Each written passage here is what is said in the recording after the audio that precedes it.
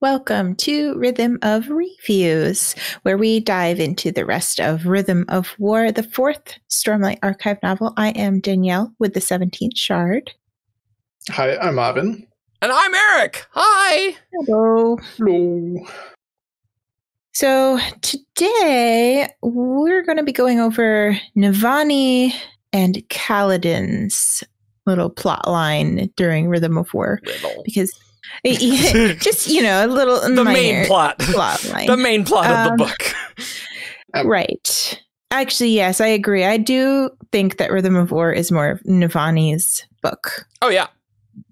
Rather than Venli or, the flashback book. So basically, in their plotline, very briefly, Navani learns after part one, learns that the sibling is the mystery Span Reed writer, starts communicating with them once the singers infiltrate and take over the pillar room. During this time, all of the knights radiant fall unconscious, except for Kaladin and Lift. And during this time, Kaladin and Navani are working to protect some nodes around the tower to keep the sibling from being unmade by Raboniel. And Navani, poor thing, is forced to do science while imprisoned by Raboniel. And together they make some amazing discoveries about rhythms and light. Yep. And eventually Navani bonds the sibling and they save the day. Hooray. Rhythm of War spoilers, by the way. I mean, but yep. you probably I guess we should have said that before. We probably should have said that, but like it's yeah. It's kind of obvious. Yeah. RIP. Yeah, so do we just want to go talk through part two? Well, there's a lot to talk about, so we don't know how long this is going to be, but like there's a lot of Kaladin and Navani overlap, so kind of got to group them. I mean, starting up, we get Kaladin developing mental health. Yeah. One thing that I saw that was on Tumblr, where someone was like, "Oh man, Zeth is and Kaladin are gonna go to Shinovar." I think the quote goes, Kaladin develops mental health. Zeth, you need that right now. Go do that. I was just like, he does. Yes. Yep. It's fantastic. His turn. Yes, it very much is. And I really like that idea that, like, for one, Kaladin obviously is struggling with mental health issues himself and needs his own group therapy. Like, yes. He doesn't participate at first, but he says that he will, but he wants, in true Kaladin fashion, he wants to take care of others first. But I really like it because it goes to show, so far he's been in the role of like a surgeon of the body and like a physician, and now he's also showing other facets of himself that he can like that you have to take care of people's mental health as well, unlike the Devotary of Mercy is doing. I mean, it's very much the old-timey way they dealt with mental illness because they didn't really understand. But Kaladin understands. He knows what's up.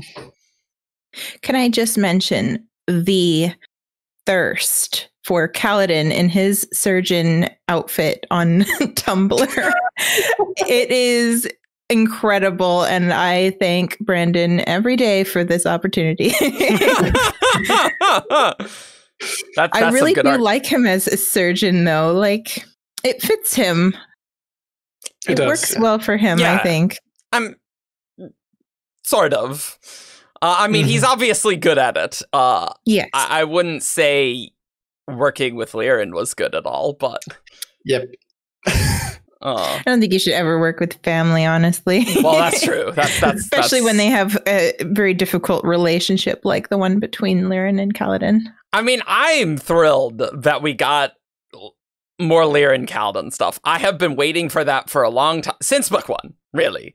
Like, just developing that and seeing how that clash of philosophies went. That's this book, and that was great.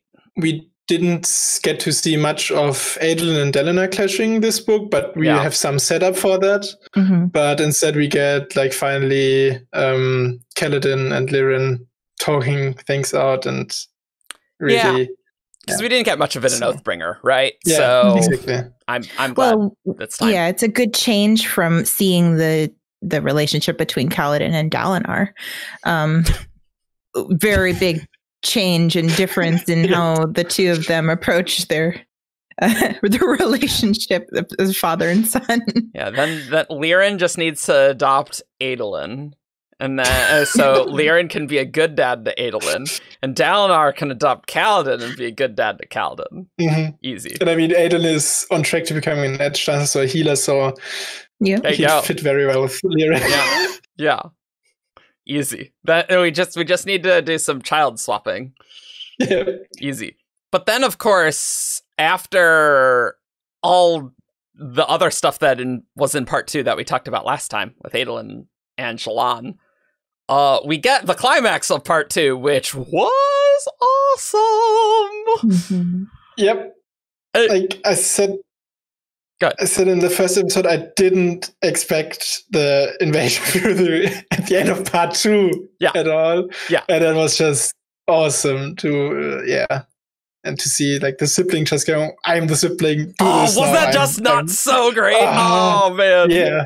Because, like, you can get the foreshadowing from Eden Oathbringer. I wonder how that would impact people if they weren't looking super closely at Oathbringer. Because, like, to me, sibling, I'm like, yes, give me that. Like, they definitely do foreshadow the sibling existing in this book, which is good. So it's not just out of nowhere. But I thought that was awesome. And just that whole, like, the invasion was just awesome. You know, you gotta have Kaladin and Lift as main characters. They're immune, of course, to falling asleep. How else are we gonna have Kaladin be John McClane and Urithiru? Like, come on, like, that's what this book is. I was a bit surprised at how little there was of Lift, though, because it seemed in this part that it was important that she was still awake, and it ended up being important later on, but she wasn't really around. Like, I don't know what she was doing, just stealing food until she got captured. Well, I mean, the thing is in right after part 2, we get the Lift interlude where Mraize captures her. So, like, we don't know what she's doing before. Like, we kind of see from her perspective what happened when things go down, because that's like the second half of her interlude. So I don't think that's that incongruous. She was just taken out by Mraize, right? Yeah. And that's where he name drops Lifelight about her abilities. I think that's a bit later. It's not in the interlude. That's when Mraize dumps Lift to Raboniel. Oh, that's right, because he was asking about it. Yeah. Yep. I do really I really love that climax of part 2 because it is so cool. It's kind of crazy to me how, like, easy it was to get into Urithiru, but, like, they clearly, I guess the aluminum protecting Urithiru in the tunnels, they really gotta buff that up. Really. Yes. But what I really liked about that entire sequence was the Teofil, the battalion lord. Like, it was nice to see, for one, he's a Dark Eyes, and to see this shift in the society again, that now Dark Eyes also can be battalion lords and not just the Light Eyes. And they're actually capable people, unlike some of the Light Eyes. And it was just really cool to sort of, for one, see Navani, of course, organize all the resistance that she at least tried to organize resistance, and they failed ultimately, but it was they got pretty close. When they got the lightning rods, that was really cool, I felt, to get rid of the storm forms. It is kind of funny going back to Words of Radiance. It's like, storm forms are terrifying. It's like, they're not that bad. They're just staticky. We find out the Thalen method of transferring stuff here, which was, I love Navani just bullying them to give up the secrets. It's like, look, guys, you're all gonna die if you don't. And the one guy's like, what? You can't give that away? Are you kidding me? So great. We get that, and then Raboniel offers to Navani, which to do science, and I do love that scene because Raboniel and Navani have just great interplay, and just even straight up where Raboniel like gives her that deference of being a queen, and then like later is like, oh, now you need to refer to me as my title, thanks. After that was great. I really like how their friendship kind of started. Like Navani was thinking about how she was being treated by Gavilar and how she's not adequate and everything, and Raboniel's like, no, you're a genius, you're going to work on this project for me. Especially at the end where Navani's like, I'm not a scholar, and Raboniel's like, you're a scholar. What the hell? And that was just such a great moment given the prologue. Exactly. I love that. Yeah. Gavilar's a jerk. A little bit. More than a little bit. More than a little bit. Yeah. He's a piece of garbage. Do we want to talk about the moment at the end of part 2 with Liren and Kaladin? Because that was a scene. What'd you guys think of Liren there? Where Liren kicks him out.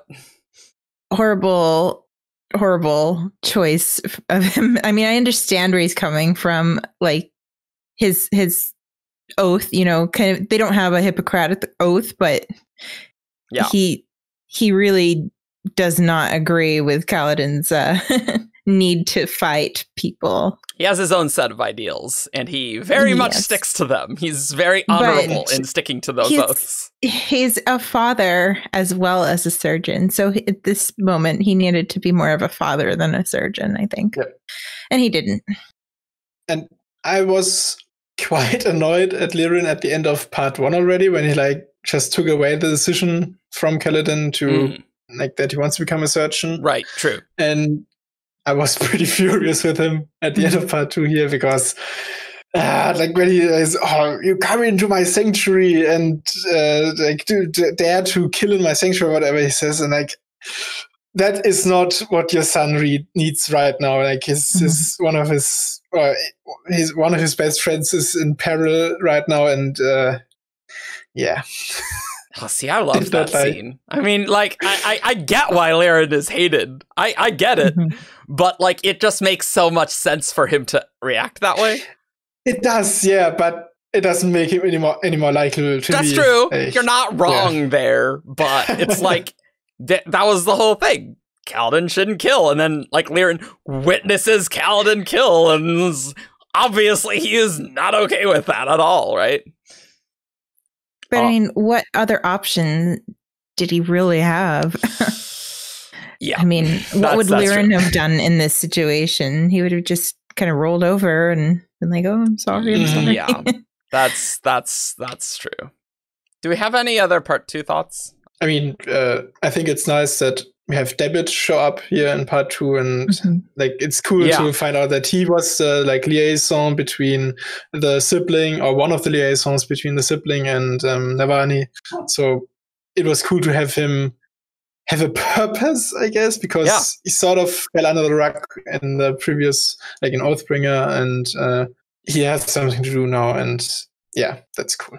Yeah, no, that was great. And giving him a task or you know, a purpose actually helped him, because he has this shell shock kind of a mental health as well, and Kaladin is working on helping people, and so it's nice to see how he has this task from the sibling and also Navani, and he's kind of working within that, and it's helping him. It helps him like speak and I don't know, interact with people a little easier.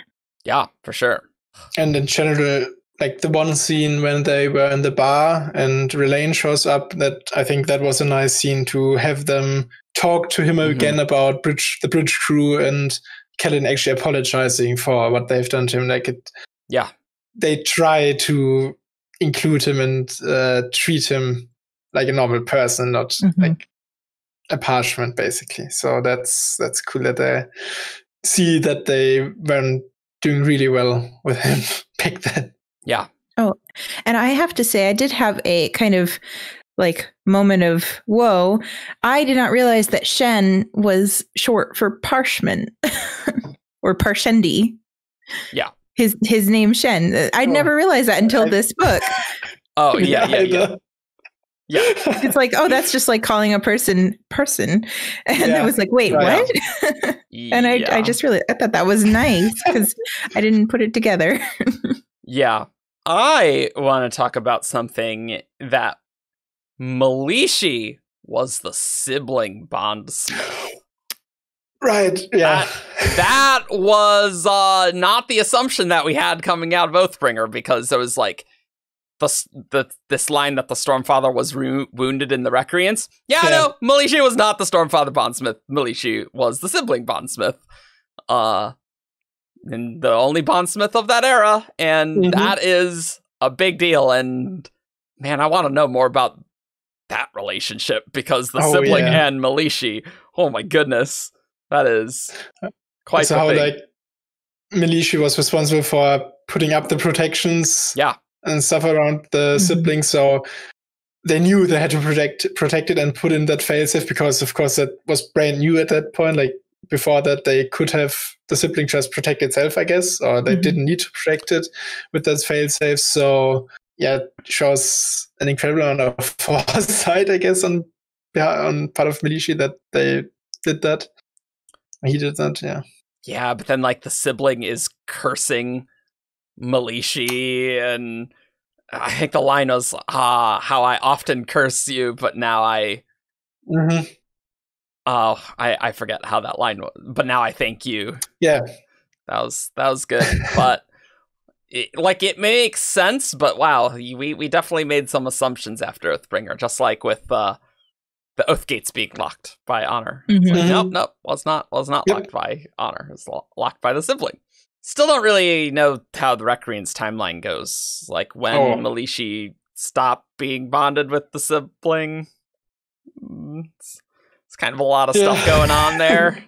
But it also it is like, I'm super excited to find out more about that, and hopefully maybe book 5 a little on, maybe with spec half stuff with the Heralds, but because we know at least Nail and Kelek were there, so. Yeah, with the Kelek Epigraphs also. I'm just really excited to find out more, for one, about Malishi and, of course, the Recreants itself. I definitely think that that we'll get the main thrust of what happened with the Recreants and the main details by part 5. Or by book 5, not part 5.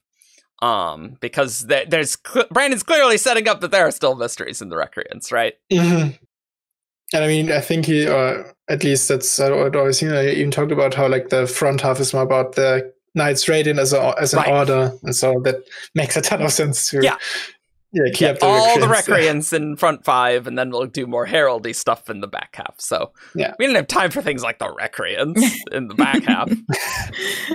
That's old history. That's right.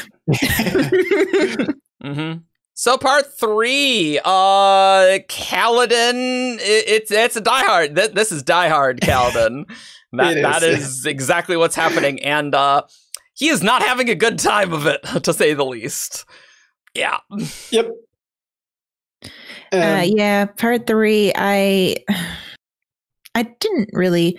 I liked it. I obviously loved reading it, but it got so frustrating with the Navani and the sibling. Oh yeah? Why is that?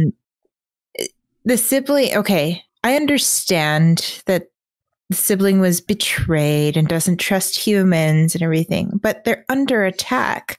So the fact that they're so unwilling to help Navani with the nodes and everything, I mean, eventually we do find out that they were being, spied on and listened into, but it just felt a little draggy to me. I mean, I felt like there was a lot of Kaladin combat. There was maybe a little too much of that, but I felt I was not annoyed with the sibling, especially because the sibling was completely right that as soon as the sibling gave info to Navani, it's like, immediate betrayal. Like, what the hell? But it makes sense that Spren do not exactly... They don't get over grudges easily. Even more so than humans. Long memory. They have a very long memory. They've existed a long time, and I'm sure the sibling is perfectly justified. And also, like, the sibling doesn't trust Navani due to what she does to other Spren. So I think all that makes perfect sense for the sibling. Yeah. It makes perfect sense for a sibling for me, because there's that one line where they talk about how where Navani says, like, I don't know, it has been millennia or something like that, and the sibling just goes, time, it doesn't really matter to me. It's whatever. The other Spren pretend that it matters, or like it's closer to you humans, but I'm not like that. For one, it really shows off that the sibling is not. It's not is the tower, and not or it's a Spren and not just I don't know how to put it. Like, it's not. It is a person, I guess, but not really. Like, it is more of it because it is the tower. So it's really interesting to see that here. Yeah. And also, it's interesting. The sibling uses they pronouns, or at least everyone uses they in reference to the sibling. I really did appreciate that touch. Yeah. But yeah, the sibling is the tower and doesn't really care about mortals anymore. But you know, that's fun. I love the sibling Navani relationship. Like, that is a cool relationship. There's a lot of room for growth in the future. Yeah. Yep. You know what just occurred to me? If Rabonia was spying on all the sibling communications, why didn't they, know details on what Navani was saying to Kaladin? Well, did they? Like, why wouldn't they have... No, I don't think they did. Did they? Because they didn't know about the the glove Fabriel thing, and they didn't know about any of that.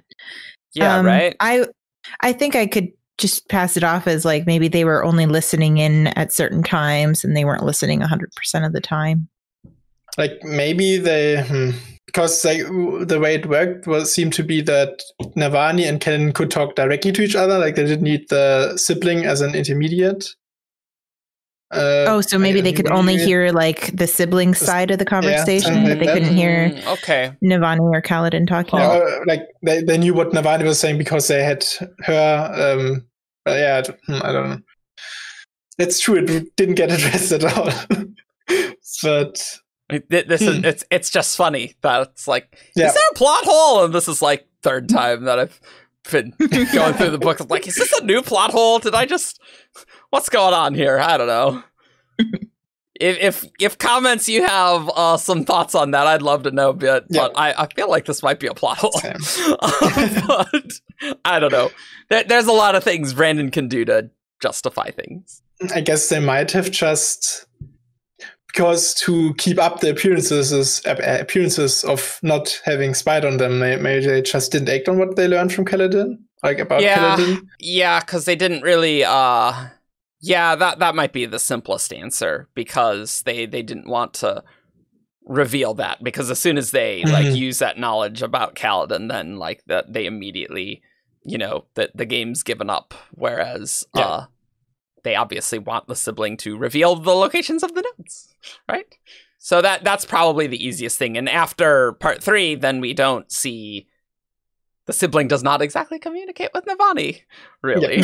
So there's not really there's not really an opportunity for them to act on what Kaladin's doing, because Kaladin's unconscious. What I not necessarily liked, but what was interesting to see in this part was how Kaladin had his bad dreams or visions that was sort of started after the Moash interlude, I guess. Yeah, like Moash is sending them. Yeah. Mm-hmm. So that is like, it's weird how that works. I guess maybe, I don't know, Odium can send them through Moash because Moash is still connected to Kaladin. Yeah, right. Yeah.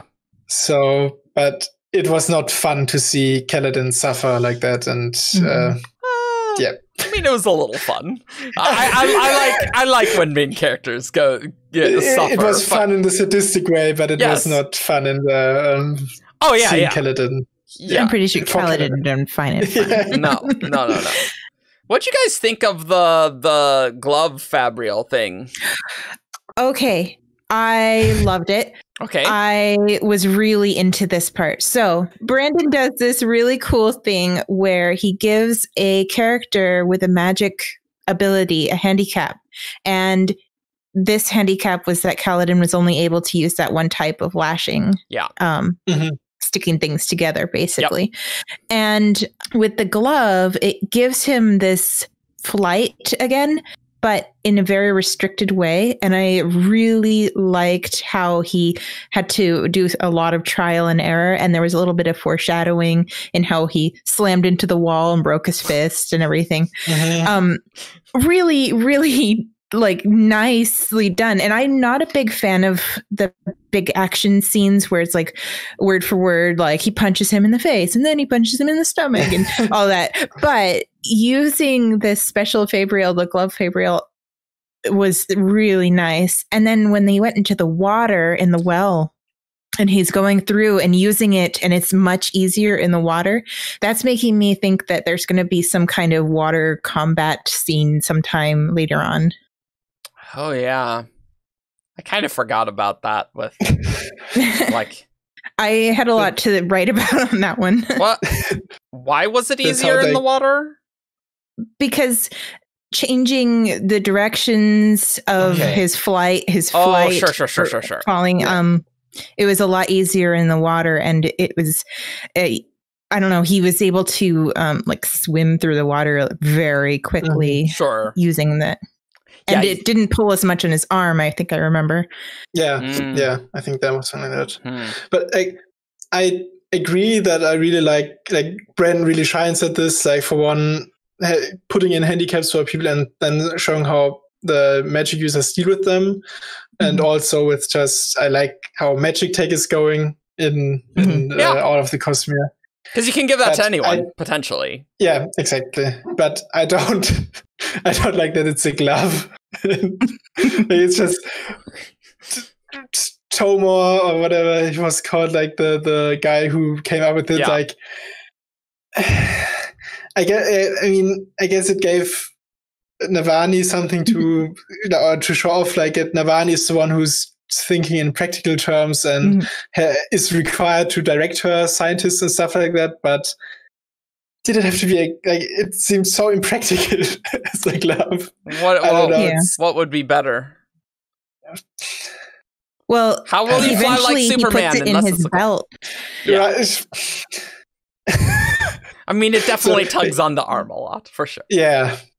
So I liked all the Fabrial stuff, of course, like how it works as well with use aluminium and how it, with like magnets and stuff like that. So that's cool to learn, but I don't know.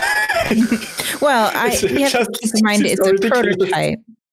So as a prototype, and Navani is doing the right thing. She's sending someone out onto the field with this prototype and gathers data from Kaladin about how it works. This is the time to do science. I mean, this is her science book. So so he goes out and he tries it out, and then he gives suggestions, kind of works around how he can use it. He puts it in his belt, and he also uses it as a weapon or a way to pin people and stuff. So it's really, really nice.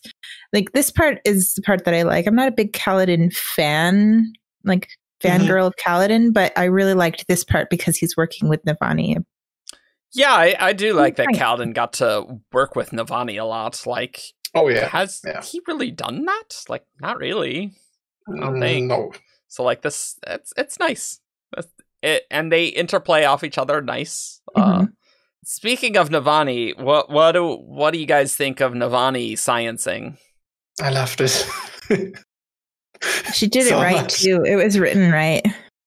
Yeah, like doing hypotheses and different iterations and only changing one part and having a control and everything. Like she did everything the right way.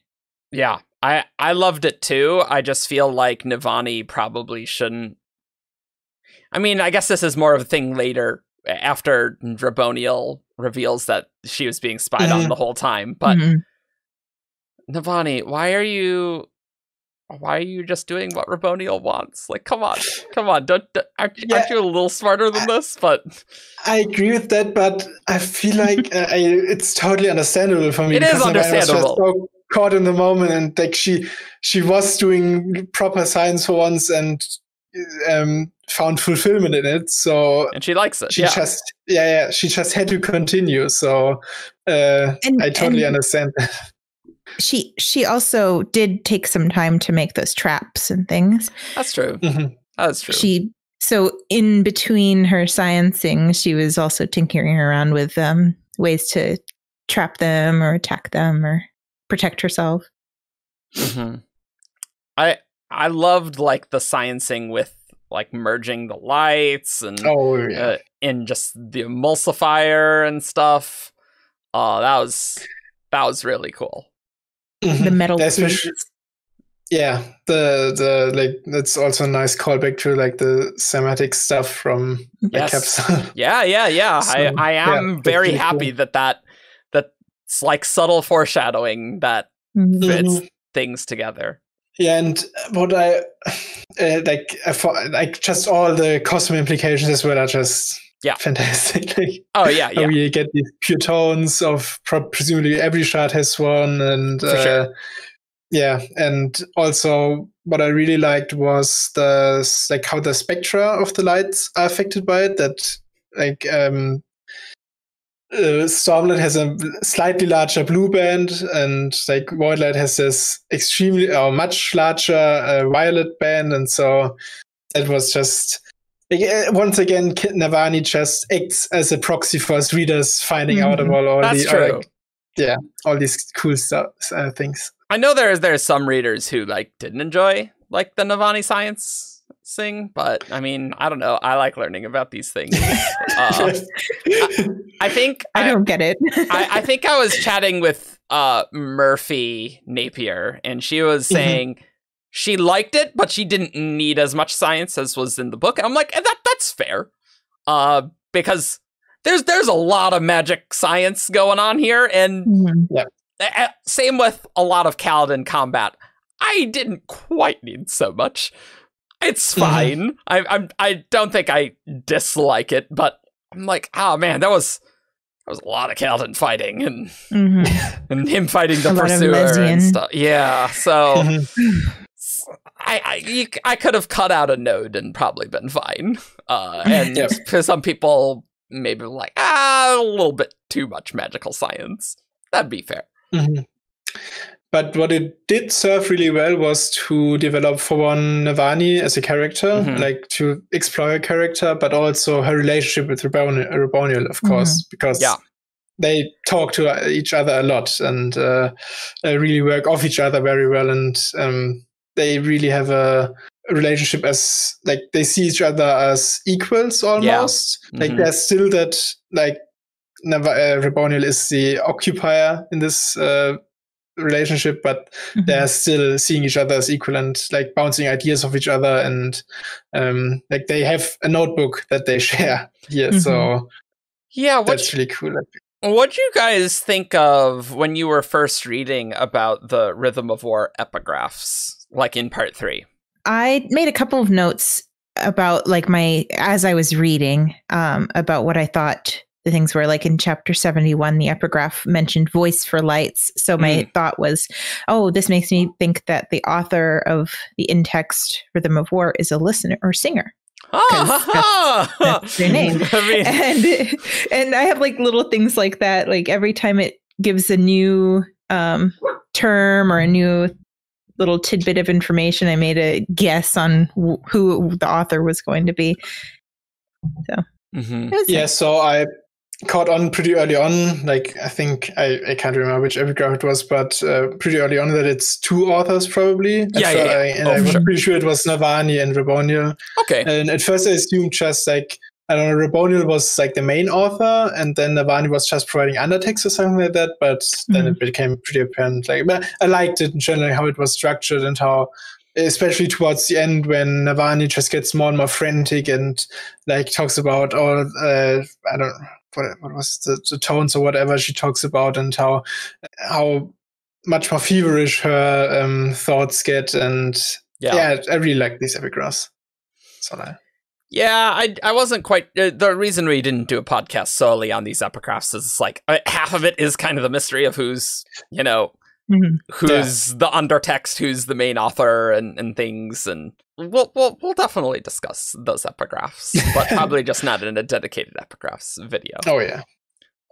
We don't do 40-minute podcasts anymore, guys. Come on. None of that. I mean, we get information on L, of course, so discussing that in isolation wouldn't really work. Like, also going into the rest of learn of L, so definitely good to foreshadow L, so he doesn't just like pop in at the end of the book being like, "Ooh, what is this guy?" I will say though, in part 3, the well scene was pretty epic. Like, as much as I'm like, Kaladin fight, like, you do really feel the emotions of Kaladin and just being beaten down so hard as the nodes fall, like his healing gets worse and things. And oh man, that well scene is and there's just something about being underwater. It's so oppressive and makes me like really anxious. So that had a lot of emotion in that chapter. I think that was chapter 70. Yeah, I definitely felt anxiety like the whole time in part 3. Like whenever I'm at a Kaladin chapter. On a reread, like a little less because it like you could say that it's a little repetitive, but it's you really feel the stress of everything and the weight of everything. The weight of it all. Yeah. The weight of the tower. That's a chapter title. I was not quite sure. Kaladin goes out in the high storm, and Kaladin and Dalinar talk a little bit. And next episode, we're going to talk about Dalinar, Yasna, and other things. I was never quite sure because it kind of fades to black there after that conversation, and we don't really know how Kaladin gets out of that situation. And I'm just like, wait, what happened there? Like, Kaladin, what? When I went through the book yesterday again to like just go through skim over all the chapters, I was like, as soon as I got into part 4, when Kaladin like has this nightmare and is in this fever dream, like I wasn't sure anymore. Is he still outside or did he get back inside now? Yeah, like how did he get back inside? Like, like what happened there? Like, obviously Tef didn't get him because Tef was still unconscious, right? Was Lift with them at that point already? No, I think that's part 4. Because because Venli frees. Venli frees Lift, and then they go bring Lift to Teft and Kaladin, and that's what wakes them up. Yeah. So I think we'll do a dedicated Venli episode where we get to talk about the flashbacks and Rlain and things. Although we should probably talk about Rlain and the sibling. But please. So that's basically part 3. Were there any other part 3 stuff? There's what I noticed on my skimming through the chapters yesterday. There was some slight foreshadowing for the part 4 epigraphs, I guess, and like how the binding of Bauda Mishram caused the Dead Eyes. Oh, yes. We have a full podcast on Bauda Mishram. It's out already, probably, I hope. So, sort of on a it's not really a reread, but like going through that chapter again, I noticed, it was foreshadowed there already, so cool. That was just one fun tidbit I noticed. Yeah, that is very interesting that Bauda Mishram's binding hurt Allspren, right? I was chatting with David and Evgeny the other day. I feel like the reason the sibling can't hear Honor's tone anymore has to do with Honor's death. And they were thinking, they agreed, and they were saying, so the binding of Bottomishram hurt the sibling. But if Honor didn't die, the sibling probably could have recovered and still heard Honor's tone and then eventually create Tower Light or something? Maybe? But there's so much going on with, like, Honor's death. We don't know anything about Honor's death. Yeah. Really. Like, I would love to get some frickin' answers on that. You know? But, like, in that sense, it makes sense that the sibling cannot hear Honor's tone, but can hear Cultivation's tone. Because one of those is not alive anymore. Well, also, if they go with the thing that honors in the humans, right, yeah, then and the humans don't have rhythms, then how is the sibling going to hear the tones of Honor? Until Navani starts learning the rhythms, and that is I think that probably has something to do with it. That's what's called theme connecting with the plot. I like it. Definitely. I like that. That's good. That's solid. So do we want to talk about part 4? Yes. Yep. I think with part 4, we gotta just talk about the dog and the dragon. Like, come on. Yes. We gotta talk about this. Yeah. Love this. This is great. I don't know why Kaladin's vision is on Braze, though. What the hell's going on with that? I have no idea. What? No freaking idea, yeah. No idea. Like, how is Hoyt able to just go in there? That's a good question. See, the great thing with Hoyt, I think we were chatting at some point about how, like, is Vasher having weird magical abilities?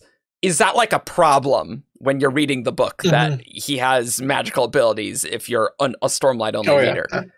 But we totally accept that Hoyt has weird magical abilities and we don't know what's going on with that. So, like, I feel like I don't know. If you're a Stormlight only reader, I'm curious what you think. But like Brandon was saying, yeah, you know, there's always sort of Gandalf-y figures who they have weird magical abilities and you don't know what's up. And Vasher's kind of like that. But we obviously are just like, yeah, I mean, Hoyt has weird crap. He knows a lot. Well, it is established by now that Hoyt is not from Roshar. Sure. So I think that a Stormlight only reader would know that Hoyt has different abilities from different places. Whereas Vasher or Zahel, we don't, I mean, there's hints obviously to a Stormlight only reader that there's something different about him, but it's not as obvious as with Hoyt. Okay, that's fair. But yeah, mechanically, no idea why Hoyt enters the fishing. I guess we don't completely know mechanically how Lift got into Dana's visions. Like, we know it has to do with her being on the cognitive realm. Yeah, and probably her connection to, because she was only in the visions with Gox, I think. So probably something to do with her connection to him. But oh, right, because when Odium showed up in part 2, that was Dalinar showing Gox right, yeah. So maybe like it's just Hoyt having a connection to Kaladin because they've talked a bunch. They have talked a bunch. That's certainly true. Yeah, because 3 out of the 4 Hoyt stories is Kaladin. Yep. Kaladin, the main character, confirmed. Finally. What about is, like, why wouldn't that, like, how, that's a vision that is provided by Odium. So why would Hoyt willingly go into that and potentially expose himself? Or, like, I just found it a little weird. Didn't he put up a bubble around them though? Yep. Like, was that like a cadmium bubble or something? Oh. That's a great question. That's what I thought when I was reading it. I was like, oh, he's using a bubble. Danielle, Hoyt's an Allomancer. Like, that's very possible that, or it'd probably be Bendaloy, right? Oh, yeah, that's right. Well, the one that makes it... Yeah, slower on the outside. Slower on the outside. Yeah, slower on the outside. Yeah. Or maybe it could also just be some sort of copper cloud stuff that just manifests differently in the vision. Or it becomes visible or something. Who knows what sort of manipulation Hoid can do with allomancy and all of his other weird magical abilities. Like, probably a lot of random BS. Yeah. But that's interesting with the bubble. Yeah, that's true. Although, that said, maybe a cadmium bubble is exactly what Kaladin wants. It's like, no, let's have this vision end a little quicker. I don't want to experience all that, so I don't know.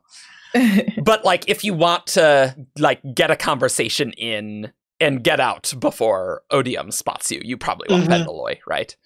Yeah. But, yeah, I mean, presumably, Hoid just knows how important Kaladin is in all this, right? But, God, Braze does not sound like a nice place. I don't know. No. Nope. I'm pretty excited to see Herald flashbacks as they're like between desolations, on Braze.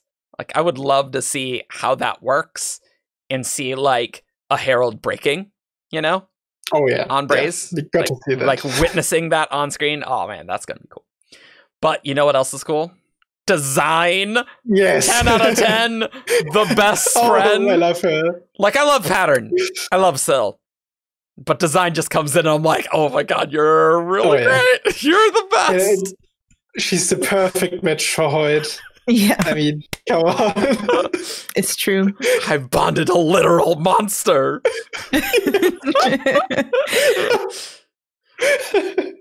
Dogs can't be dragons.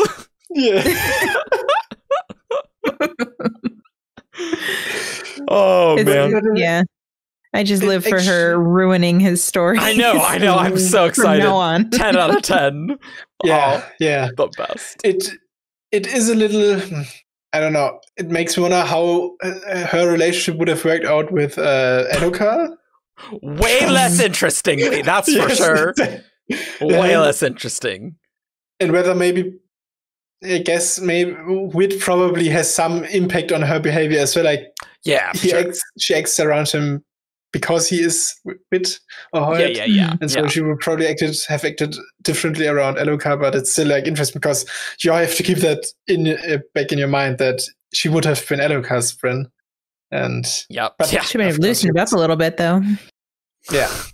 He was so anxious and paranoid all the time. And she'd been like, why are you so worried? Yeah. It's like, you were just scared of me. Like, I'm already here. What's up? Like, you're not gonna worry about that anymore. I do like how Hoid's like, wow, it's almost like it's too easy to do illusions. So I do it the old way with light weaving. It's just too easy now. It's not fun anymore. Yeah. Well, he's definitely theatrical, so a little bit. That is. But the moral of this, of the dog and the dragon, it's like, you'll be warm again. Yes. And that the story ends. It's like, dragons never had it this good anyway. It's like, it's so good. It's so good. It is. I really liked when Kaladin was like, okay, I get it. This is me. And Hoid's like, tell me a story. It's just He's being sassed by both Kaladin and Design. And as far as the story itself is concerned, of all the Hoid stories we had so far, this one is the most suitable for a picture book, I feel. Yeah. For sure. Yeah. Oh, let's get Isaac Stewart to do this. I think before Rhythm of War came out, they're like, there's another Hoid story that'll be really good for a picture book. And like, you're totally right. It's absolutely true. And I just want this. Sign me up for that. I'll pre-order that. Give me that. But yeah, we really don't get a lot of Kaladin in this part because he's unconscious. So there you go. We don't get a lot of either of them in this part. I mean, it's funny in part 4 because we were planning on the last episode and I was looking and there's only 7 chapters of Adel and Shallan in there, but like we're getting Venli stuff, we're getting Venli flashbacks, we're getting Kaladin stuff, and we're getting Adel and Shallan stuff. So there's really not that much space in this part, but in this, Navani creates Warlight, and the rhythm of war, Raboniel instantly knows that it is called the Rhythm of War, which is very cool. That we did a whole podcast on lights, and we barely delved deep into them, but it's such like a big moment that Warlight's created that I feel like narratively that it should be useful for something. Oh, yeah.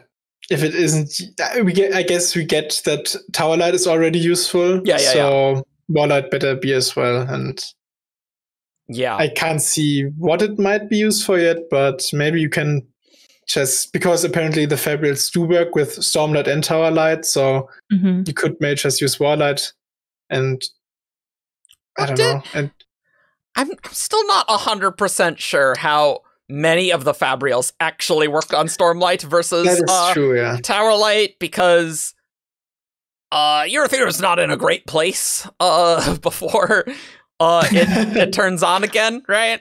So I don't really know. Well, they did bring their own Fabrials, like the warming heat Fabrials and stuff in.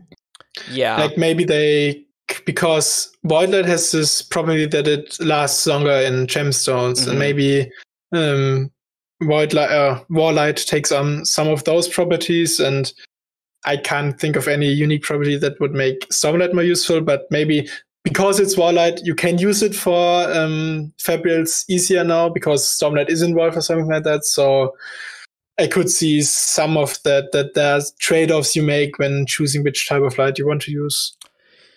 Yeah, and one theory that we came up with is either Sjanat or Ba-Ida Mishram being a bondsmith sort of thing, where maybe either of them could potentially create Warlight or something. Like the sibling can create Tower Light or something.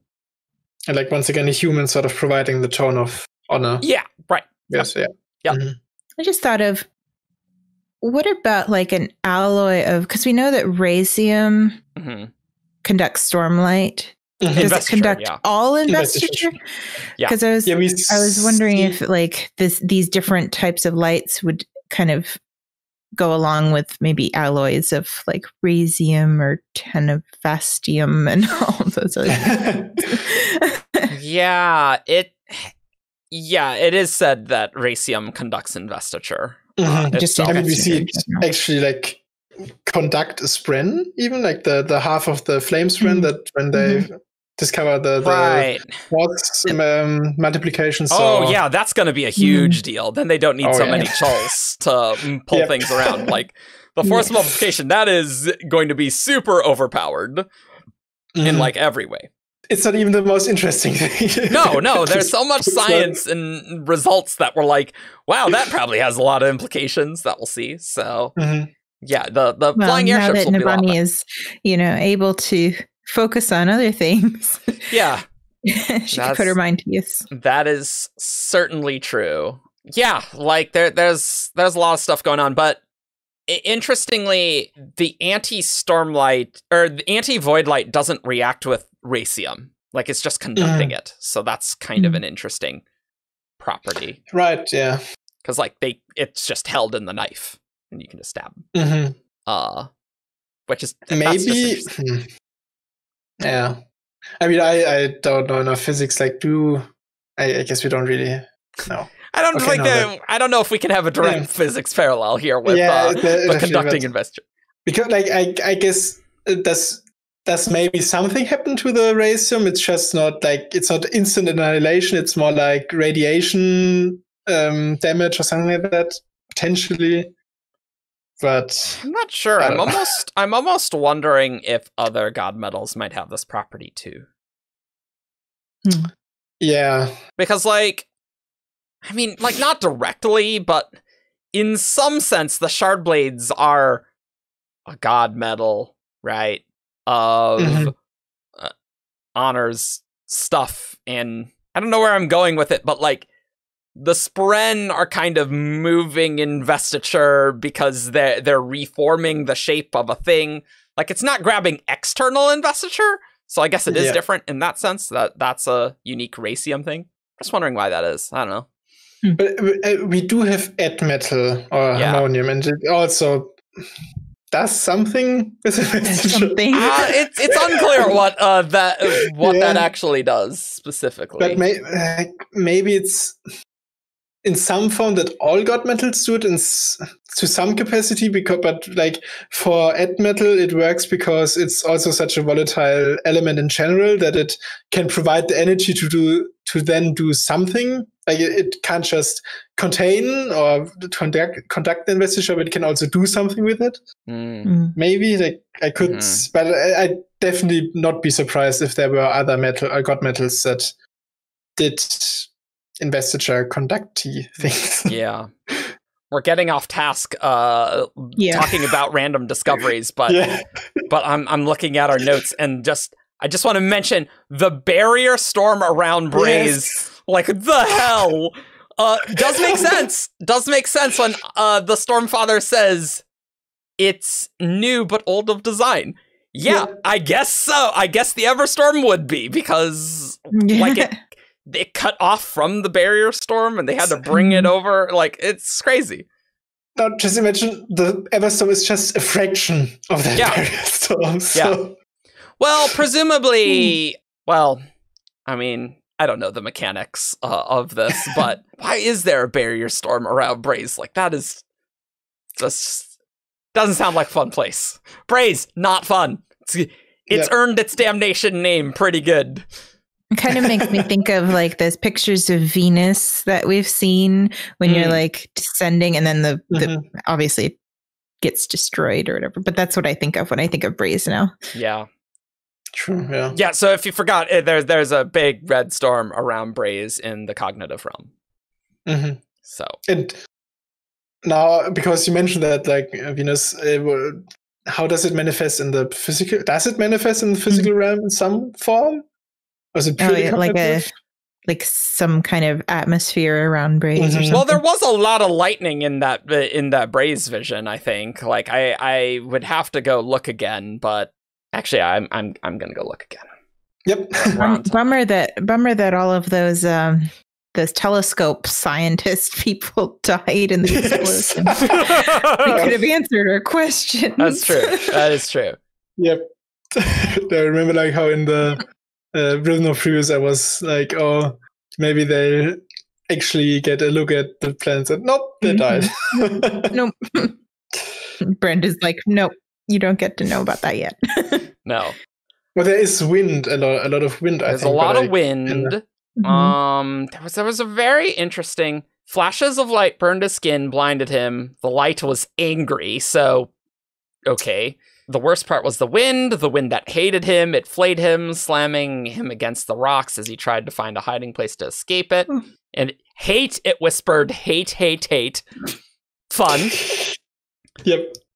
Each time the wind spoke, it broke something inside Kaladin. Wow, this is rough. It's pretty dark. This book gets real dark with Kaladin, for sure. Its hatred crushed him. The wind crashed into him, pressing him against something hard. A rock formation. He was somewhere barren. Only endless windswept rocky crags reminded him of the Shattered Plains, but far more variation. Lightning flashed, blinding him. He huddled beside the rock as the wind blew stronger. When he started moving, he could see a bit better. Sometimes it was pure darkness. Sometimes he could see a little, though there was no light source he could locate. Merely a persistent, directionless illumination, like another place he couldn't remember, presumably Shadesmar. I don't know how much that is just vision weirdness than actual Braze weirdness. It's kind of hard to say. I thought there was something else that I remembered. The only other thing I remember is that like how it was like really shining brightly, but yeah. Can't remember anything about lightning right now. Yeah, but there's I mean there's a lot of lightning, but but yeah, so Braze sounds great. Let's go there. Yeah. I'm sure it'll be fun. Vacation destination. Fun for the whole family once you get through the barrier storm of Braze. I mean, obviously, we're gonna do another podcast about like all this Everstorm crap because in Desolations. Because why is there a giant barrier storm? I don't know. Whatever. in that discussion where Raboniel mentions the barrier storm, it's when Raboniel gives Navani the white sand. Or I guess it's like at that point. And for one, I mean, she just casually gives her some white sand because why not? And I find it cool how Raboniel says like, "Oh, it's from Offworld, and I'd like to go, or I've never been able to go." Right? It's yeah. Like, yep, they're connected. Raboniel won't ever get to go. Yes. Wow. Sad. I'm sad. But what I found interesting about that was that Navani also talked about how maybe they'd be able to use the sand as a way of measuring investiture, because different amounts of sand or something would get affected, and I wonder whether that might be a unit of investiture we'll have eventually. And you just I don't know the amount of sand that's charged, maybe. Yeah, that. That at least would be a practical way of measuring investiture. That would be practical. Yeah. And then Navani creates anti-void light through intent shenanigans. An accident. Yep. Well, I mean, sort of. I mean, that's what she was going for. But I loved Raboniel using the anti-void light to kill her own daughter. Like, that was a great scene. Fabulous. That was a huge turning point, in my opinion, on like their relationship. Like Navani sees that, and I feel like that changed something about how Navani is thinking of Raboniel. Like, my baby's free. It's like, oh man, oh man, so good, so good. Just another mechanics note. Oh sure. And it is interesting to me that apparently, like, it's actual physical sound. Yes, because it has to be in the vacuum cube. It has to be in the vacuum cube, vacuum tube, whatever. So I guess that's just something that is the case in the Cosmere. That like physical or like waves in air affect electromagnetic waves. Well, sort of. Like the light isn't.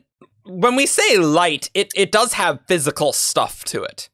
It's separate than just the electromagnetic radiation, right? It gives off certain wavelengths. It gives off light, right? But like it is actual stuff. True. Yeah. It's nice. With capital S. It's investiture. Gaseous investiture. Yeah. Right. Yeah. Right. Anyway, you can hear us all being confused about that in our Lights episode of Shardcast, which is already out for sure. I mean, we're probably going to have a lot to talk about in part 5, so why don't we talk about part 5? Dig in. Oh, man, where to even start with part 5 other than that it is awesome? It's really cool. I'll start off with something that I didn't like about part 5, or like the entire book in retrospect, is that Lesian. Yeah, what about him? Not a great villain in this book. But he's a one-book villain, and he just annoyed me because like okay, Lesian is back, and we know that Kaladin will defeat him eventually, and it's just a little annoying to me that constantly coming back. It's almost like it was fun to me because Brandon talked about the Skeletor syndrome or whatever, that the villain just constantly comes back and just has more ridiculous plans or whatever. And I felt that a little with Lesian. So if he survived, he would be really tedious. So I'm glad he's dead, and dead, and he can be killed. But oh man, the fight with the Pursuer was pretty cool in part 5. Oh, it was. Like, that was great. The way he killed him in the end, pretty great. Well, where he goes completely like, just like, I don't even think I want to describe it because we'll get demonetized. But Kaladin just goes brutal. Berserk. Yeah, that's right. Yep. But Teft dies. Oh. And Fendorana dies. And Fendorana. Yeah. That was rough. But an interesting way when we see the white sand being used for Moash or Vyre to. I did want to see it get used that way. Yeah. I know. It was not a good way to see it, but it was an interesting mechanic there. Teft was so close to swearing his fourth ideal, so Moash is just Yep. Great dude. Teft's death was rough. There's an interesting line though, right before Teft's death, that I want to talk about, which is very interesting, and I don't know how interesting other people would find it. Let me just find it. It's a chapter right before Teft dies, and it goes like this. Teft is comparing the knife to, like he summons Svenderana kind of as a knife, which probably means he's very close to fourth ideal, right? And Moash's weapon, the Assassin's Honor Blade, the one that killed Gavilar, it looked wicked in Moash's hands, shorter than most blades, but in a deliberate way. This wasn't a weapon for slaying great monsters of stone. It was a weapon for killing men. Which seems to me like, because the honor blades were designed by honor, just like honor straight up. So that almost indicates to me that the heralds needed to kill some human Voidbringers, right? Like, and you don't need to kill giant Thunderclasts because maybe like it didn't quite exist at the time. And we know, but I guess the heralds were not as involved in the fighting later on. But we know that there were humans on Odium's side in some desolations. I think that's true. Yeah. I guess I'm more just like thinking about the switching, that like, why would Honor design a weapon not for Thunderclass? It's like, well, Thunderclass didn't exist, and maybe there was still a big portion of humans that were getting power from Odium. That's fine. True. I find that line very interesting. That's personally. That it is. I took it when I first read it. I took it as like, just in Teft's viewpoint, this is how he was interpreting what it looked like. But that's an interesting that you think that it was actually designed specifically for killing people, humans. How it's worded, it sounds really deliberate. Right. There is something to it. So well, because sharp blades are totally impractical inside buildings, right? Like they're enormous. They do not work very well inside structures. They're giant weapons. They're super long to slice up giant Thunderclass, right? But this is specifically not that. And honor blades can't change shape, as far as we know. Maybe they could, but I just find that very interesting. Yep. But yeah, Teft's death. That was tears, especially because like Teft is like coming to terms with himself, and it's rough. That is a rough death, and it's rough for Kaladin too. So that's nice. It is. Got that scene. I mean, it did kind of push him over. Push him over the edge, but it pushed him over because his eyes changed color, and he went after Lezian ruthlessly, and only after he jumps after his father is when he kind of comes back to his senses. So it definitely did at first what Moash wanted it to. Right, because Moash is saying either, just leave him, but the hopes to either have him just like kill himself, I guess, or go to Odium's side. Yep. Great. Yep. By the way, I do not think there's a Moash redemption arc after this book. If there is one, I'm going to be so furious with Brandon. Yeah, like he's so far beyond redemption. I agree. No he's chance. So cowardly and weaselly, and he's great. Awful. Oh yeah, totally awful. Yeah. Yep. It's great characterization, but no redemption. No. That people love to hate. He's real easy to hate in this book. That's for sure. He really, what Moash is doing is he's just drawing our hatred into him. You know, he's collecting all our hatred. That's what Odium would have wanted. sucking in all that hatred. Yep. There's Raboniel's Fabrial Trap, which is great. But I'm emotionally affected that Raboniel actually had to die, because I mean, I don't know if Raboniel would have actually joined like Leshui's side in this, because Raboniel's pretty in it to make this be the last desolation. So probably for the best overall, but I miss Raboniel.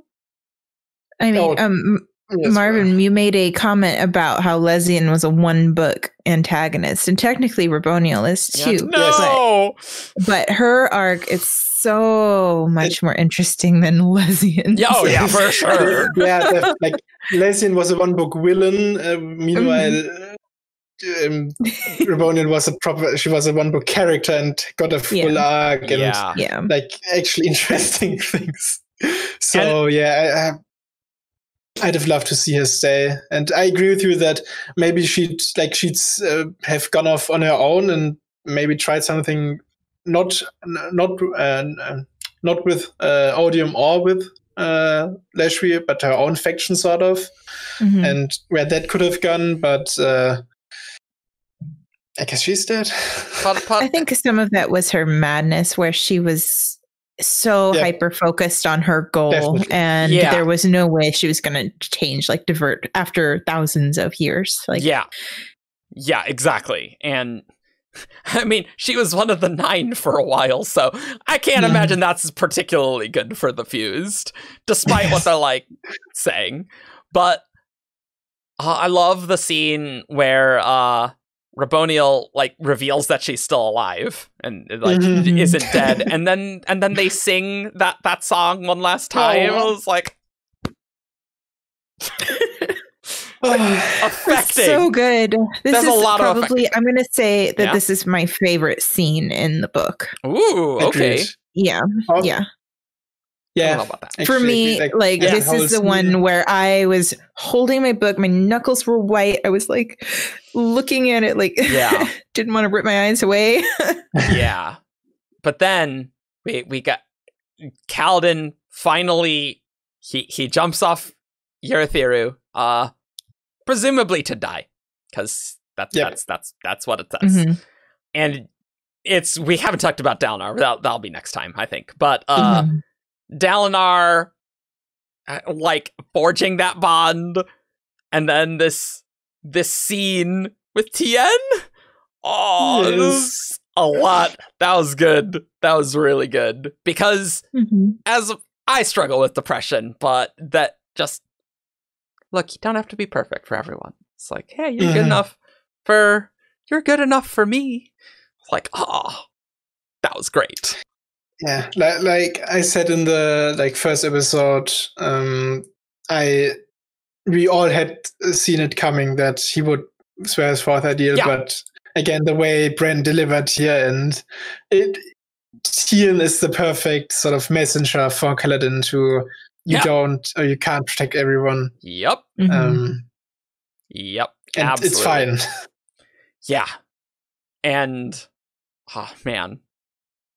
That see, that's probably my favorite.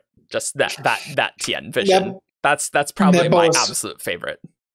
Really high up there, Yeah. Like, I loved all the Navani stuff. It's just like that just like really speaks to me with my mental health stuff. And Kaladin finally, actually, his depression, now I can see myself in that. Whereas like before, that wasn't really. He didn't really to me, so that's nice. That was nice. Totally awful for him to suffer through, but that was so great to see that Tien scene. Yeah, it gave him his closure to seeing things from Tien's perspective and understanding, and it was a really, really good way, because I kind of predicted that he was going to swear his next oath. And so this was the best handling that I could have ever hoped for. For how it was going to happen. Because if it had happened in Oathbringer when he was like struggling, it would have been okay. But this was so much more powerful at this moment. Oh yeah, and also was a really nice touch that it was Dalinar who accepted his oath and not the Stormfather. Yes. So that was just a cherry on top for me in that scene. Kaladin wouldn't have been able to say that oath and mean it until now. Like he just literally could not have done that. Yeah. Yep. Right. But also good. The sibling bonding with Navani. It's just like when Navani just starts singing the anti-rhythm of anti-void light tone, yeah, that already was great. And then like the sibling reacting, oh, what are you doing? It's I'm feeling the weight lifting off of me or something like that. So it hurting Moash. Just so great. Yep, that's a nice plus. Yeah, of course. Yeah, definitely. Man, but also I also like how R'lain, Venli, and Leshwi, all that stuff, so good here. I must say, I was just a little salty that it wasn't R'lain who became the sibling bondsmith, at least like before Navani bonded them. It was still not clear whether it would be R'lain. Afterward, I was perfectly fine with it because the scene was just that great. But I'm also glad that R'lain has his brand and it fits him that like he also has an enlightened truth or just misbrand. But yeah, I could have done without the sort of misdirection, I guess, that R'lain might have been the Swansmith. Yeah, I definitely know people who did not like that. That's fine. Because what do you think? I felt so I'm a little worried about Navani and the sibling. It didn't stress me out when I was reading it, but it felt like she was bonding she was bonding them under duress, almost like you have to do this or else kind of thing. And that made me a little worried about like the pretenses of their bond. Yeah. But what I'm hoping is that over time, she shows the sibling how people can change or how people can be more trustworthy. And I mean, the sibling straight up says that, oh, you're just doing this because you want to live. To which Navani answers, of course, don't you? Like, don't you want to live? And yeah, and also just talking about the scene in general again, like I really liked how we mentioned earlier that she thematically sort of picked up on Notum's notion of honor living on in the hearts of men, and that I feel is what will eventually lead to the sibling seeing, okay, maybe there's some value to a human, being bonded to a human, and comes to an understanding with her. And they don't start off on a good note necessarily, but they can get there, I feel.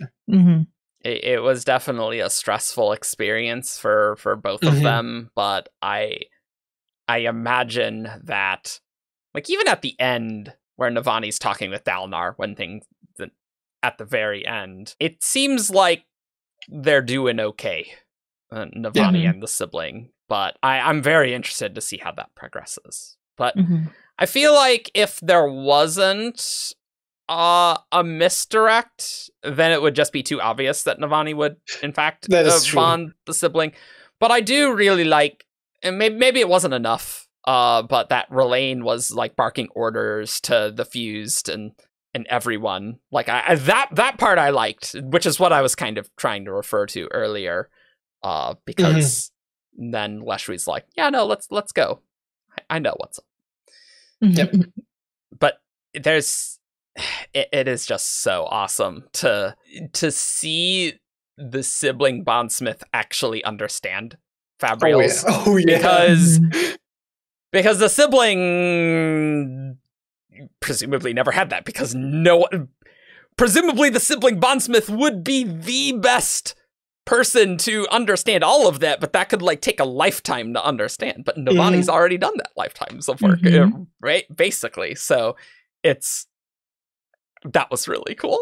So I really like it.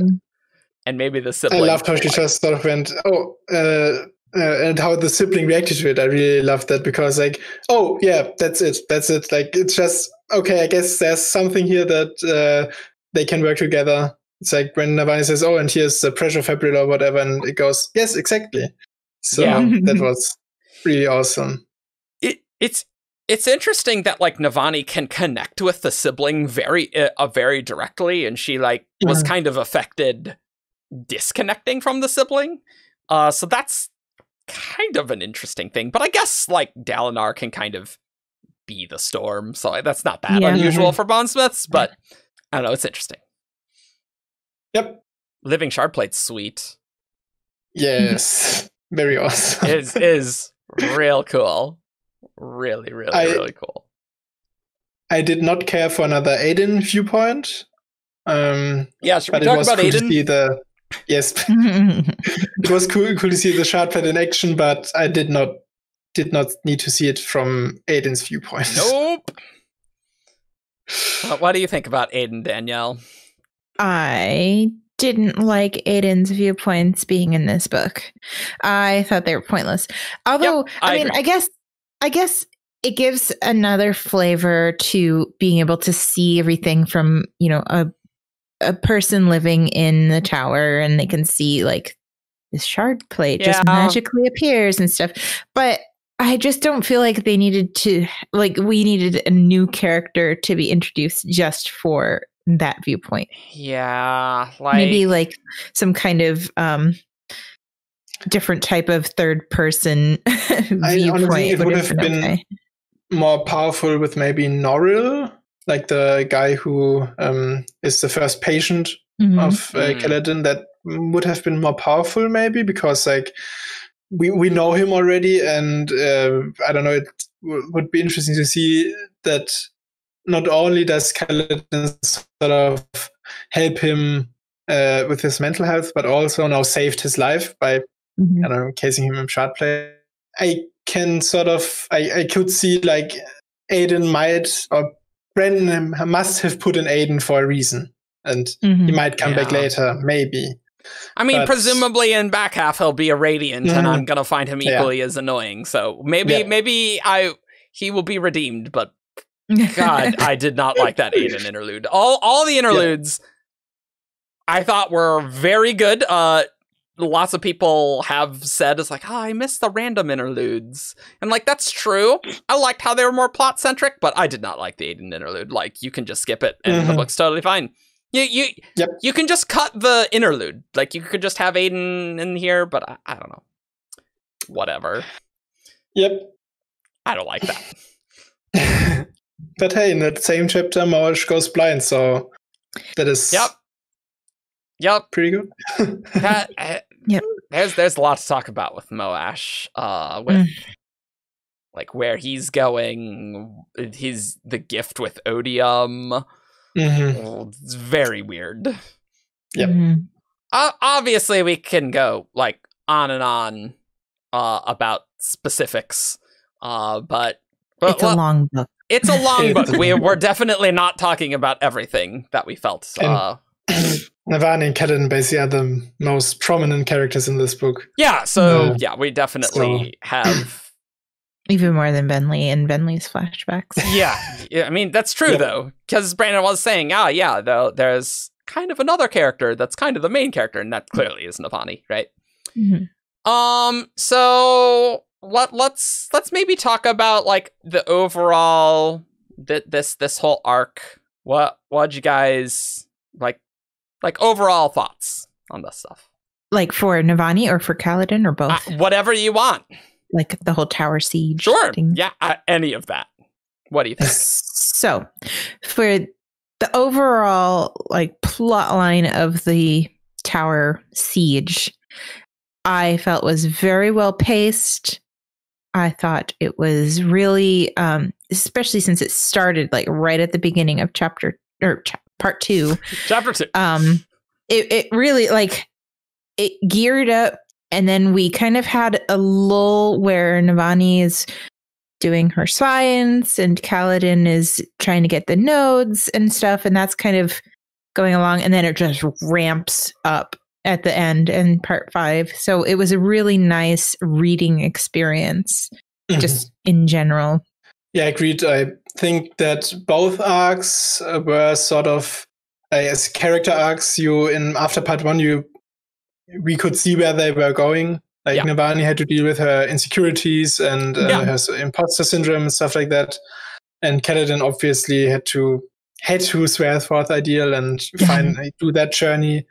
But once again, like just the journey, it's journey before destination, and the way Brendan pulled it off here. And like I said in the first episode, I was like, he constantly delivered here, and it's the same for this arc to me. Even if those Kaladin fight scenes were a little to me, they were still good great to read, and so I really liked both of their arcs, despite us knowing where they were going eventually. So that was really, I guess what I generally like about this book in general, that like we could sort of see where things were going, but the way they were going.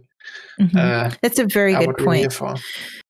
It's because in my predictions, I knew Kaladin was going to swear his forth, and I knew pretty sure Navani was going to be the bondsmith and revive the tower. And that happened, but the way that it happened was so interesting. And both stories are very different, even though they're intertwined. Yeah. They both have their own beats and their own motivations and things. So it was really well done. Yeah, like even though we could guess those things, we couldn't quite guess. Oh yeah, but your theory is under enemy control, and that whole trappings was like, oh yeah, where the hell's this going? I don't know. And so like we get the awesome things that we kind of expect, but done in a really cool way. I really liked Kaladin's depression in this. As I said, really spoke to me. Yeah, like I loved that with Kaladin, but I definitely, if I were to critique anything, it'd probably be like there was a lot of Kaladin fighting, and maybe we didn't quite need so much of it. Agreed. That would be my major critique as well. Something I just thought about is that also Navani's plotline basically all takes place in that one library room. Right. Like she doesn't go to many places. Like she moves around like 1 or 2 floors in the tower, and that's it. And it still works very well for me. And like it's more of a character journey. It's a character journey for her, and of course the science stuff, but it's much more introspective, I guess, in a way, her entire arc. And so there isn't a lot of action to her arc, and it's still just awesome to read. Yeah, Navani, like, how can you go out of this book without thinking Navani's awesome? Like, come on. I mean, Ian has always loved Navani, but I've never been like, I really love Navani. But after this book, I'm like, I love Navani. Navani's great. Yep. And that whole arc, how she gets finally like, no, I am a scientist and I am awesome, and is finally getting over that. Also, like the way she describes the rhythm of the tower, like how it's the song of science, the song of science, right? Song of science itself, that is awesome. Really, really, really cool. But Navani, definitely a standout person. Raboniel, also just best new character in this. I'm so sad that she died, but she kind of did need to. Yes, and I mean, she, even in her death, she still enabled Navani to bond or gave her time to bond the sibling because she fought against Mars. So right. That's true. I kind of forgot about that, but she totally did. And I'm glad Lesian's dead. That was very glad finally. I loved that we got a very short Lesian POV, and it's just Elle's like, yeah, no, we're done with you. Perfect. I mean, I know I said a lot of complaints about him, but his little arc was awesome because he comes back and he thinks he's all that and stuff, and now he's defeated one. It was like so like righteous to finally read that. Yeah, because he's such a smarmy jerk face, and then Elle's just like, nah.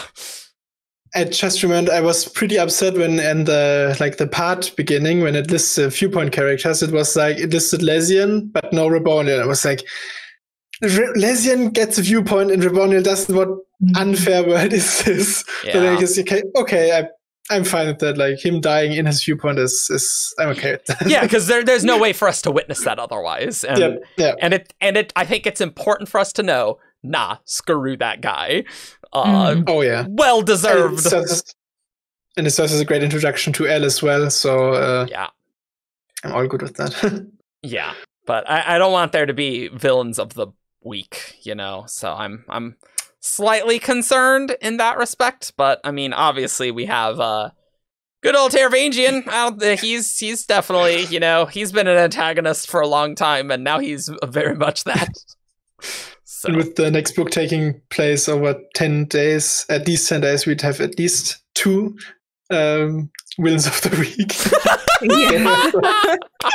We're starting week's 5 days. Hey, there you go.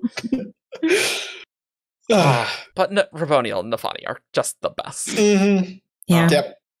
But also, in the back of my mind, I'm still thinking, you know, Navani, your discoveries led to Tef's and Fenderana's death. Just saying. They did, yeah. But you can't really put that on her. Like, well, I mean, yes and no, right? Like, yeah. I say no. She could never have I could see a world where they like didn't deal with the fuse or like the invasion in the way that they did now, and Navani didn't reveal the secret to Reboniel and could then have later like worked on anti-void light. But yeah, that's a lot of what ifs to me, so I don't know. I mean, she's not responsible directly for Tef's death, for sure. Like, she's not gonna be like criminally prosecuted for that if that was the case.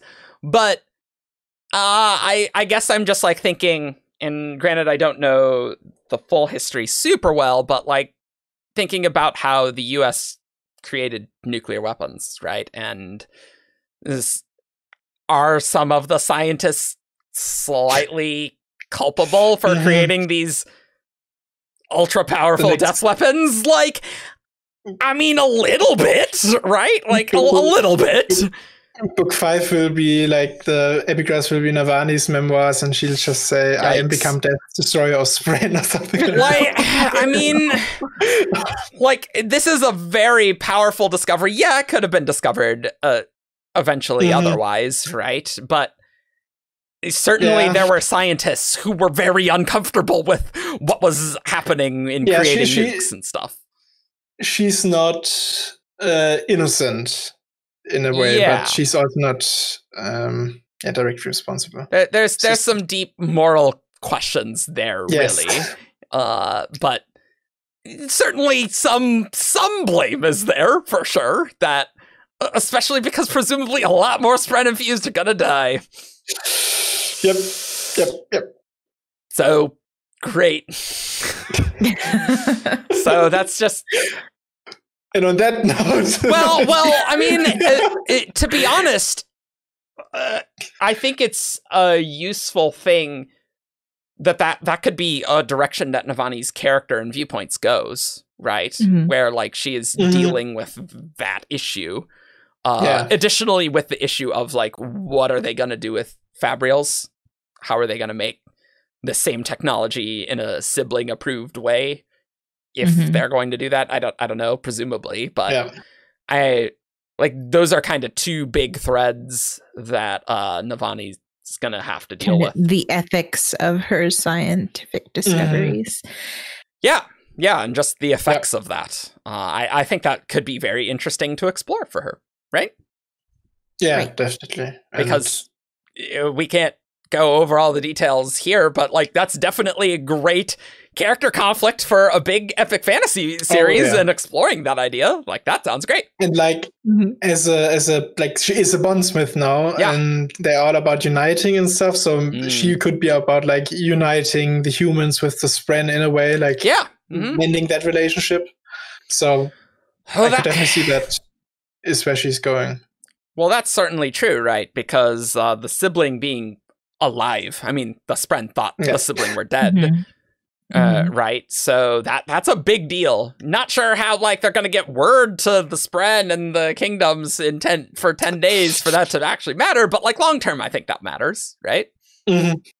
Assuming everything doesn't get blown up. Who knows? 10 days. Any other final thoughts? One final thing, maybe I really liked how Syl was developed as a character. Ooh, like, she's also dealing with mental issues, I guess, and like she's not like when she puts on a smile for Kaladin and things like that. Like, she's also struggling with. She's not always happy. Yeah. I really liked how when Kaladin was like, "That's not like you," and she's like, "Oh, sorry. I'm supposed to be chipper and happy all the time." Like she's a person and I think that was a nice little interaction between her and Kaladin and Dalinar when she brought her concerns to Dalinar. It kind of shows that these Spren are people too. Yeah. Oh, 100%. And I really liked that Syl's developing as a character because Syl's great and she deserves character arcs and things, I think. So that is an excellent thing. Please give us more Syl viewpoints, Bren. I mean, she has a chapter icon, so I mean, presumably that will matter, just like Taravangian has a chapter icon. But he might be important later on. I think he might be important. Oh, one other thing I did really like was the Hesina interlude. Oh, I loved that. Seeing Lirin from a, let's say, more empathetic viewpoint, where Hesina, like understands, still loves, but still thinks Lirin's kind of being an idiot about things. 10 out of 10. And their sass is always the best. Lirin and Hesina. They're just great. What I did not like about this chapter is how Bren gave us the slight hints about Hesina's like background, her like where she comes, her family. She's I can't quite remember, but they're talking also about like Lirin meeting her parents and stuff like that. So and that not going well. Yeah. I wish Bren would just finally clarify that mystery because it can't be that big a deal. So why not just tell us? I guess. But Marvin, sometimes Brandon just wants to rapo, doesn't want to reveal it. When are we going to get Lutha and Luthadel? Oh. Never. Like, when's that going to be relevant? Maybe Brandon will prove us wrong. But like the further we get, I'm just like, when are some of these things going to actually matter, Brandon? But I guess maybe, I don't know. But it does seem like a mystery for sort of no reason. But I mean, I do also think Brandon blabs too much, so I can't really judge too much if he doesn't want to actually talk about a minor plot element. And in world, it sort of makes sense because, of course, all the characters know where she is from, so they wouldn't really talk about it that much, I guess. Right. Because like they could just talk about, it didn't go so well when you met your parents or whatever. So yeah, but that does maybe suggest that there will be something with that. That like Brandon is specifically like saying, yes, I noticed that there is this thing, and I'm putting it in the book in an intentional way, right? So that could definitely matter in some way. I don't know how, but maybe it's fine. It'll finally explain the Son of Tanabest stuff. Your Son of Tanabest. I mean, got 10 days. Got 10 days before Kaladin and Dalinar dies. All this. So. Hesina said it was just happened to be named after Tanabest. Who knows? Yeah. Well, you got 10 days until Kaladin and Dalinar die, so you got to wrap it up, Brandon. Yep. Don't say things like that. No, yeah, you watch the Daniel Green episode where he says, "Oh yeah, Kaladin dies, and then Syl just loses her memories and is wandering around, and she's in tons of pain." That sounds great. Let's do that. That's like worse than just Kaladin dies. It's like yeah. No, I like it. That's why it still has a chapter icon. Oh, I like this. This is great. Okay, we are done. Great. Well, that was our Kaladin and Navani discussion. Yep. Really, really interesting stuff. You can find us on 17thshard.com. You can discuss this book with us on our forums, on our Discord. You can find us on Facebook, Twitter, SoundCloud, YouTube, and Patreon. We have really good channel on our Discord for our Patreon. That's right. We will see you all next time for Venli's arc. Yeah, we should probably do Venli. Yeah. See you. Bye.